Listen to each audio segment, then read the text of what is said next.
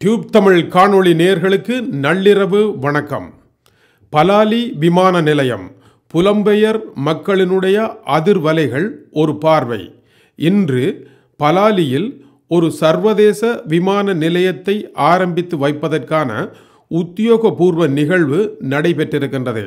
ஸ்ரீலங்காவினுடைய போக்குவரத்து சிவில் விமான சேவை அமைச்சர் அர்ஜுனா ரணதுங்கா ஒரு பச்சை நிறமான சாரம் அணிந்து வந்து அந்த விமான நிலையத்தை திறந்து வைத்தார்.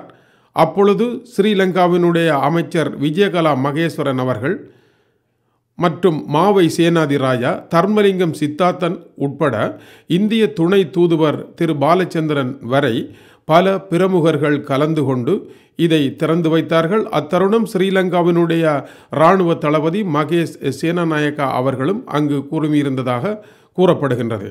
சுமார் 3000 ஏக்கர் அளவு பரப்பளவில் இந்த விமான நிலையம் அமைய இருக்கின்றது.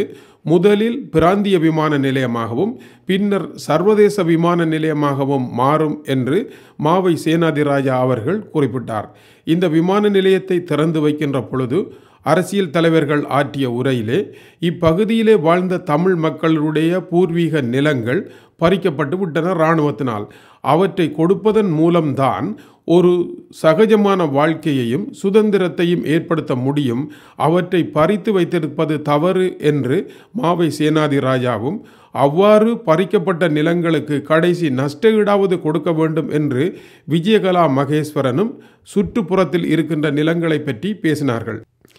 பலாலி விமான நிலையத்தை அமைப்பதற்கு முன்னர் வடக்கு மாகாண சபை தடையாக இருந்ததாக பல செய்திகள் வந்திருக்கின்றன.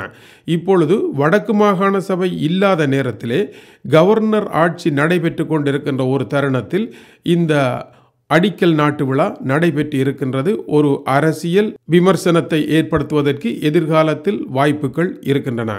இருந்த பொழுதிலும் புலம்பெயர் நாடுகளில் இந்த செய்தி பரவலாக பார்க்கப்பட்டிருக்கின்றது. காரணம், புலம்பெயர்ந்த நாடுகளில் இன்று இலங்கையை விட்டு ஜூலை கலவரத்தின் பின்னதாக வெளியேறியவர்கள் சுமார் 10 லட்சம் மக்கள் வாழ்கின்றார்கள். இவர்கள் தாயகத்திற்கு போக இருக்கின்றார்கள். பெரும்பாலானவர்கள் வடபகுதியை சேர்ந்தவர்களாக இருக்கின்றார்கள். இவர்கள் ஸ்ரீலங்காவினுடைய கட்டுநாயக்கா விமான நிலையத்தில் இறங்கி அங்கிருந்து மீண்டும் ஒரு பயணத்தை செய்கின்ற பொழுது களைத்து போய்விடுகின்றார்கள். காரணம், 83ஆம் ஆண்டு கலவரத்தோடு வந்தவர்கள் இப்பொழுது மிகவும் வயதான நிலையை அடைந்திருக்கின்றார்கள். மேலும் ஸ்ரீலங்காவினுடைய பாதைகள், கொழும்பிலிருந்து யாழ்ப்பாணம் வரையான பாதைகள் உயிருக்கு உத்தரவாதமில்லாத விபத்துக்கள் மலிந்த சாலைகளாக இருக்கின்றன. இந்த சாலைகளில் ஒரு ஒழுங்கான கழிவறை கூட இல்லாத சாலையாக இருக்கின்றது. மிகவும் அசுத்தமான, நோய் பிடிக்கக்கூடிய அளவிலான தேநீர் கடைகள்லாம் வழிநெடுக இருக்கின்றது. எனவே இந்த சுகாதார குறைவான பாதையில் பயணம் செய்து நோய்களை தேடிக்கொள்வதை விட இலங்கை யாழ்ப்பாணம் செல்வதாக இருந்தால் நேரடியாக செல்வதற்கு ஒரு விமான நிலையம் இருந்தால் அது நல்லது என்று பலர் தமது கருத்துக்களை கூறினார்கள். இரண்டாவதாக, இவர்கள் இலங்கைக்கு செல்ல இருக்கின்ற முதலாவது தலைமுறையை சார்ந்தவர்களாக இருந்தார்கள்.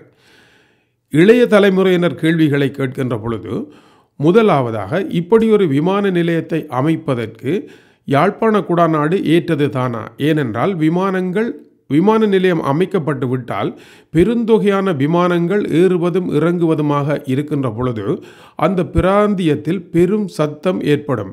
அதனுடைய டெசிபிள் அளவு என்ன?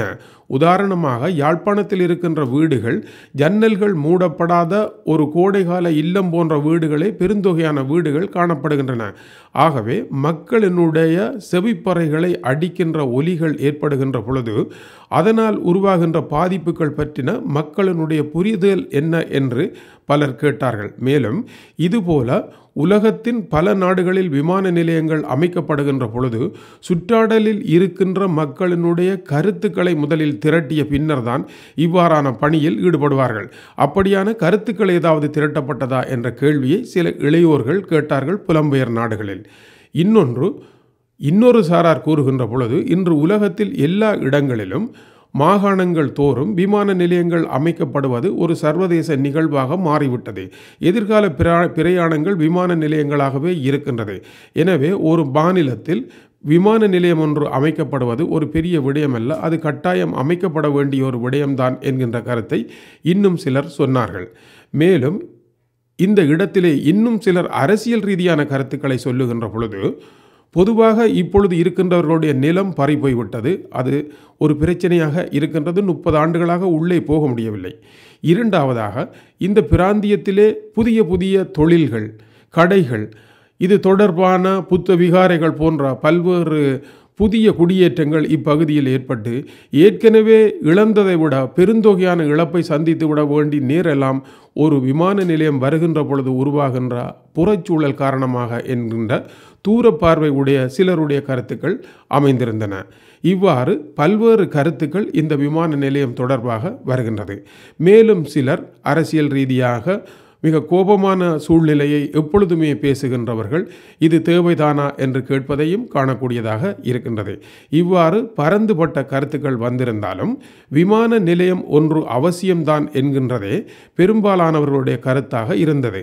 ஆனால் அந்த விமான நிலையம் அமைக்கப்படுமாக இருந்தால் அதனால் கிடைக்கின்ற வருமானத்தினுடைய வரி, வேலைவாய்ப்பு போன்றவை வடக்கு மாகாணத்தினுடைய அதிகாரம் என்ன, அதற்கு அதனால் கிடைக்கக்கூடிய வருமானம் யாது, அதை வைத்து வடமாகாணத்தை முன்னேற்றுவதற்காக எவ்வாறு பணத்தை பெறலாம் என்பதற்கான அடிப்படைகள் என்ன என்ற கேள்வியை பலர் எழுப்பினார்கள். எனவேதான் மாகாண சபையினுடைய அதிகாரம் என்ன விமான நிலையத்தை அமைப்பதிலே, அது மத்திய அரசுக்குரியதா, மாகாண அரசுக்குரியதா, வருமானம் எங்கிருந்து வரப்போகின்றது, தொழில் வாய்ப்புகளை வழங்குவது யார் என்ற கேள்விகளை எல்லாம் பலர் கேட்டார்கள். இவ்வாறு பல்வேறு கேள்விகள் இருந்தாலும் இப்பொழுது விமான நிலையம் ஆரம்பித்திருக்கின்றது. இதை தமிழ் தலைவர்கள் வரவேற்று உரையாற்றி இருப்பதையும் நாம் காணக்கூடியதாக இருக்கின்றது. வரும் நாட்களில் இது தொடர்பான வாத பிரதிவாதங்கள் வரும், அதை நாங்கள் எதிர்பார்க்கலாம். எது எவ்வாறோ இப்பொழுது பலாலியில் ஒரு விமான நிலையம் வந்திருக்கின்ற காரணத்தினால் பலாலிக்கு உள்ளே போக முடியாத தடை ஒன்று விலகுவதை காணக்கூடியதாக இருப்பதையும் மறுப்பதற்கில்லை. இது டியூப் தமிழ் காணொளிக்காக டென்மார்க்கிலிருந்து கீசே துரை. வணக்கம் உறவுகளே.